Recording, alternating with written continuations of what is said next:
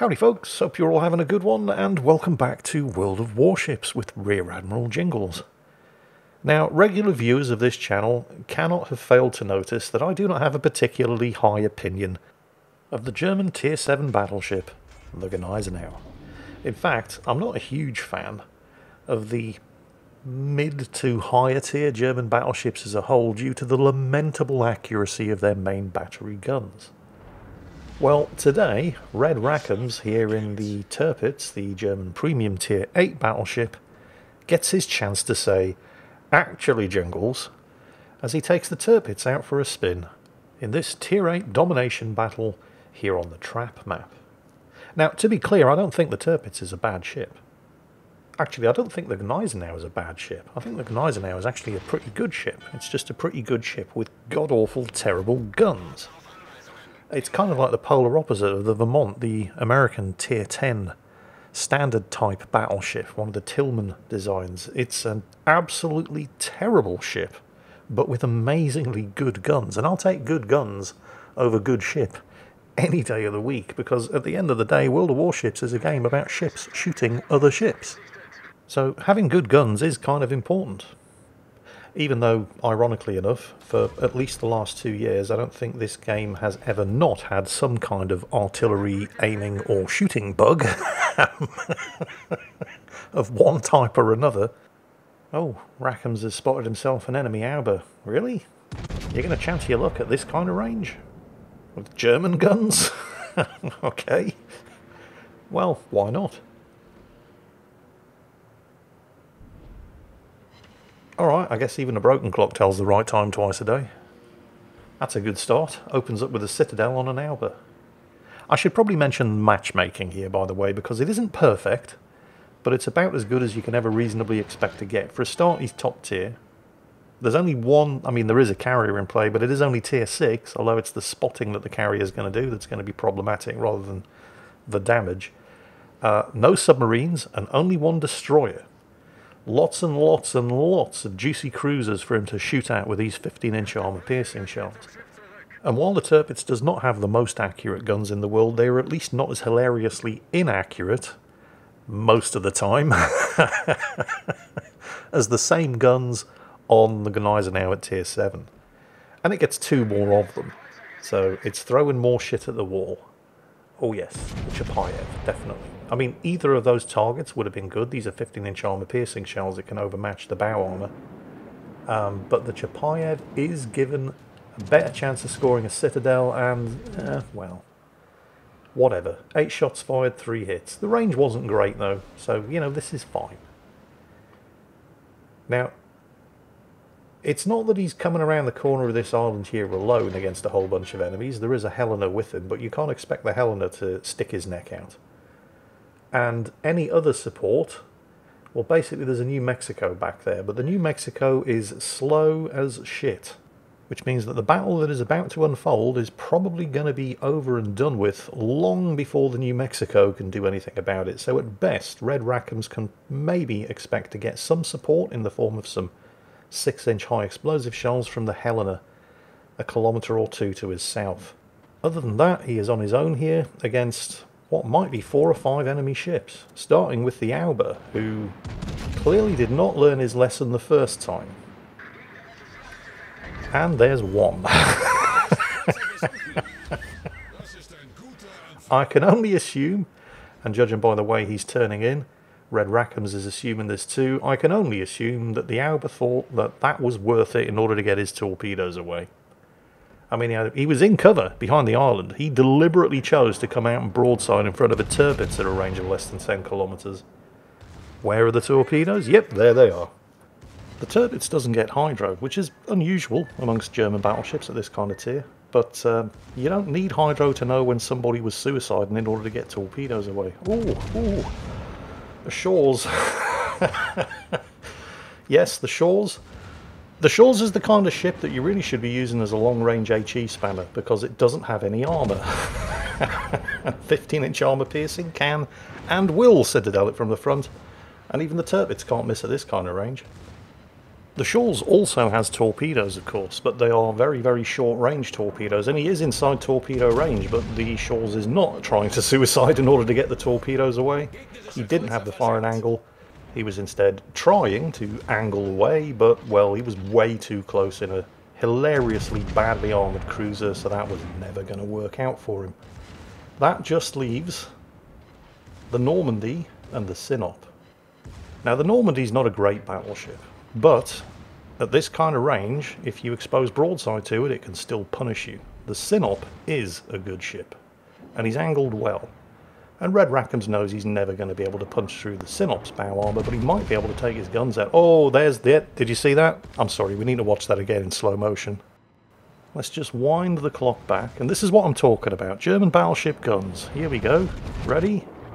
At a range of 3 kilometres, shots from the same gun turret are landing hundreds of metres apart. Yes, that's right, shoot. That was shit. However, the Tirpitz has a trick up its sleeve, as does the Gneisenau at tier 7, and it's one of the redeeming features of the Gneisenau, but on the Tirpitz it's just another thing that it can do. The Tirpitz has torpedoes, and the Sinop is obviously aware of that. He's having another attempt at knocking out the Sinop's gun turrets, because he can't really afford to give too much broadside to the Normandy. I mean, angled like that, he can tank the Normandy's armour-piercing shells, because the Tirpitz is a tough old girl, but this is a lot of firepower. He's down to less than half health after using a heal. He's now down to about a third health. He really does need to take the Sinop out first, while being very, very careful not to expose broadside while doing so. So there go the torpedoes. Knocked out one of the Sinop's gun turrets. That's the Sinop not having a good day. There go the torpedoes on the other side. 2 torpedo hits. He's going to need to finish the Sinop off. This does mean exposing broadside to the Normandy. But can the secondaries do it? No, the secondaries at this range are just slapping straight into the Sinop's armour belt, not doing any damage. So he's going to have to use the guns. There it goes. Survived by the skin of his teeth. Pops the damage control. He was on fire. Torpedoes against the Normandy. Is it really? Yes. And that's the double strike. The high caliber. And 4 kills. Wow. You know, I can remember when the Tirpitz and the Gneisenau first came out. Battleships with torpedoes. Nobody expected battleships to have torpedoes. And, oh, really, Chapayev? I mean, the range isn't fantastic. But, hey, why the hell not? Yep, there it goes. That's another Citadel. And now the carrier. I mean, it's just a Ryujo, it's only tier 6, but he's on low enough health that he really can't afford to take another fire. And, yeah, the Chapayev knows this as well. He's trying to duck into cover behind the island while keeping up the HE spam. But at this kind of range, you can actually loft the shots over the island. And... anything? No, didn't hit the Chapayev. Unfortunate. The Chapayev could be a problem. He's lucky enough to not be suffering another fire yet, although his damage control will be available again in 10 seconds. He's definitely going to have to deal with... well, the problem here is the carrier who's spotting him. Then again, the Chapayev has ducked behind the island far enough to avoid dying that it's only really the carrier who's in a position to do anything. And why is the... you know there's a Tirpitz here, right? Why are you sailing towards the Tirpitz? Oh dear. The Tirpitz does have very good secondaries, by the way. I mean, we're not talking quite Massachusetts standards of great secondaries, but they are pretty good. Extreme range, fast rate of fire, and a talent activated that makes them reload even faster. He's going to have to take care of the carrier. Oh, and judging by those armour-piercing shells going in, it looks like the New Mexico down to the south is finally able to start shooting at something. Day late and $1 short, of course, but, well, that's the New Mexico for you. The Helena's also in range and helping out with a bit of high explosive, but, yeah, I mean... it's not like that carrier is making things difficult for them. He is sailing straight towards them. He's also elected to try a frontal attack against the narrowest possible target profile. on RedRackhams Tirpitz. There's the Kraken unleashed. The torpedoes missed. And Red now has a chance to go undetected. He's managed to recover some health. And he has been pretty lucky in that none of those ships spamming him, like the Chapayev over there, who is about to be kill number 6, unless I'm very much mistaken, none of them managed to set a fire.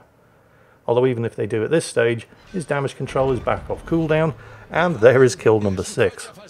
But yeah, as I was saying before the carrier interrupted us, when ships like the Tirpitz and the Gneisenau first came out, nobody expected battleships to have torpedoes. And so it was not uncommon in the first couple of weeks to see Tirpitz and Gneisenau captains looking for opportunities where they could sail down the middle between two enemy ships and torpedo and kill them both at the same time. That was years ago, though. People are supposed to be wise to that sort of trick by now, so the fact that Rackhams was able to pull that off against the Normandy and the Sinop is actually pretty impressive. Oh, can he get the Cherbourg? Well, I mean, the range wasn't great. The fact that he managed to hit it at all is pretty impressive. Oh, hang on a second. The Shinanomi. Now that's it is only tier 6, but it's a pretty nasty tier 6 destroyer, so he's focusing the secondaries on it. It's gone undetected for the moment, but if it pops up again, the secondaries are already pre-selected.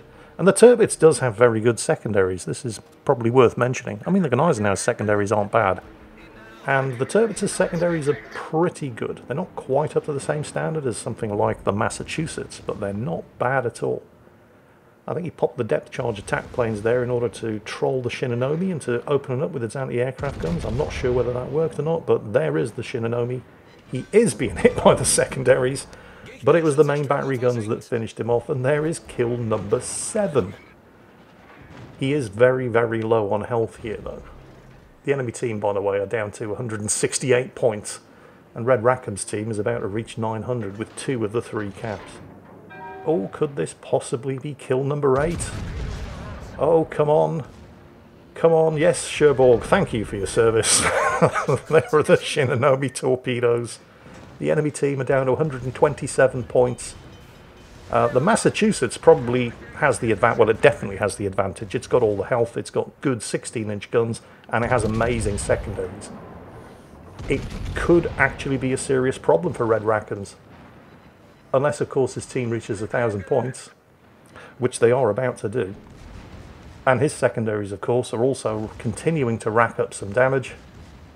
He just has to stay alive, wait for the team to reach 1,000 points, and walk away with a win. Oh, that was close. The enemy team almost bought themselves a bit of breathing space there. Oh, nice broadside on the Massachusetts, shots out, and we'll not find out whether or not the Massachusetts would have survived that because the team just reached 1,000 points. And RedRackhams wins.